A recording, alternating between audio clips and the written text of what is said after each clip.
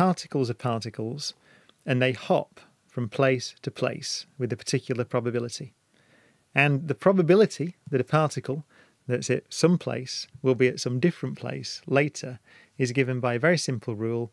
It uses a quantity called the action, which is to do with the mass of the particle and the time and the distance.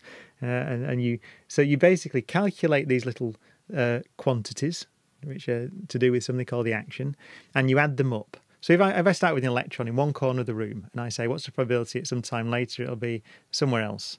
Then at every point in the room, you can assign a probability that it will be there at a later point with one simple rule, and that's it. Now, this is called the path integral formulation of quantum mechanics. That underlies everything else. You can get the rest from that. So it's a simple rule. It says, what's the probability a particle will move from A to B? That's it.